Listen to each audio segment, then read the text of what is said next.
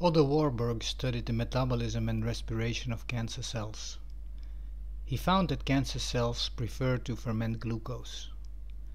That means anaerobic respiration even in the presence of oxygen.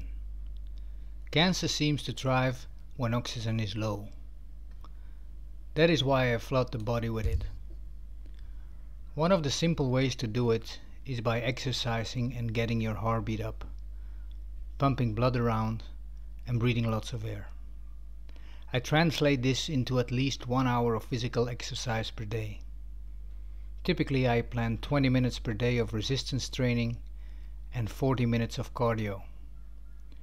Resistance training might be training with weights or simple bodyweight exercises. Cardio is broad: cycling, jogging, brisk walking, working in the garden, chopping wood. The principle is getting my heart rate at least 50 to 60% above my resting heart rate. In my case, I aim for a minimum of 100 beats per minute. All activity gets logged through my sports watch, which indicates how much energy was burned.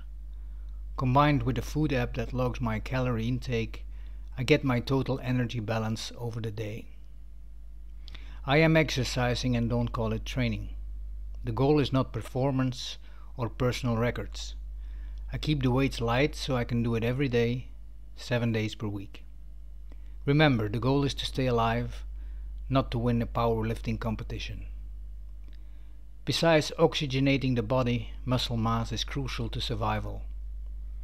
The Lancet published a study in 2015 that showed that grip strength was a stronger predictor of all-cause and cardiovascular mortality than blood pressure.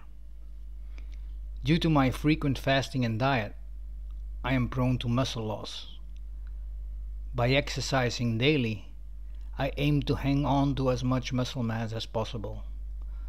Muscle matters.